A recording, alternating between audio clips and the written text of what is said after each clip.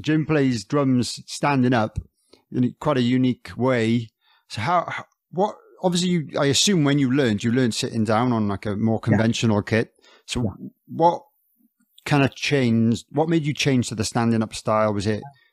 Well, that had to do with the Stray Cats because we had all studied properly, and still now, if I'm doing a session or if no one's looking, play. And there was a Stray Cats. We had really had a concept that we wanted to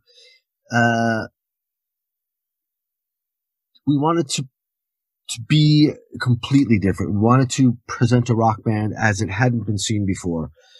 And we had saw some old photographs, which I found out later that it was purely photographs, that the Blue Caps would stand up. Gene Vincent and the Blue Caps, that Dickie Harrell, his drummer, would stand and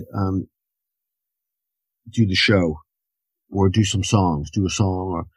But what we wanted to do was take the whole idea of a conventional rock band and throw it out the window and move the drums to the front of the stage.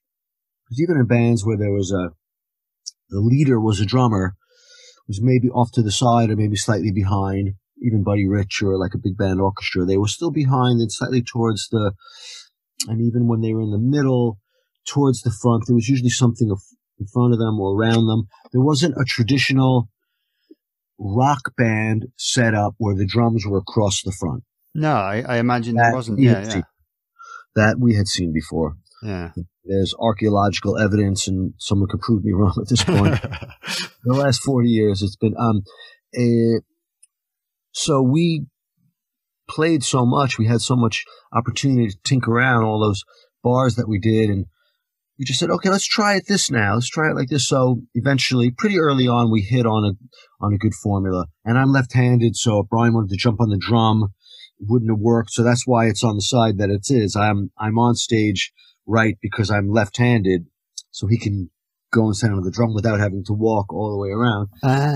So a few of the things worked out from a necessity, and some were that we just wanted to be completely different. We didn't want to be able to be compared to any other traditional rock group. So you had to learn how to play standing up, and we took to it very quickly. You have to sacrifice being able to your hi-hat, but besides that, you can pretty much do anything. Just a little harder on your knees, and you got to get your balance right. So, yeah, I imagine it must be pretty difficult to kind of get the bass drum going without, and to get a nice action on the pedal and stuff. It must be difficult because just learning how to do that.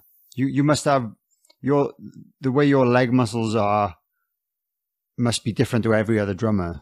Yeah, they must kind of be strong in places where other people's aren't and stuff like that. That's crazy. Yeah, my right knee is taking the most beating because I'm left-handed, so that's the one that you have to plant, kind of. Yeah. Now, well, obviously, there's loads of footage of you out there, obviously. So if anyone wants to check it out,